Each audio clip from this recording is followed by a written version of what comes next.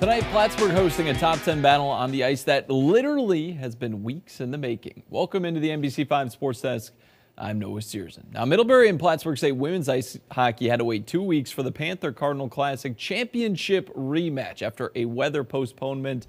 But tonight, fans got a treat. Middlebury ranked 6th entering the night, while Plattsburgh 3 spots higher at number 3. No score in the first period. We'll take it to the second. Zofia Pazmandi finding all the space in the world, flying up the rink, then going in and out and past the Panthers keeper to put Plattsburgh State up 1-0. Still in the second. Same score when Ivory Borak slots it home with a fiery wrister that tickles Swine. That extends the Plattsburgh State lead. They're up 2. Same score. Cardinals feeling good, but Middlebury gets one back. Molly McQueen credited with the goal, cleaning that one up in front of the crease, so they're down just 1 goal late in the third period.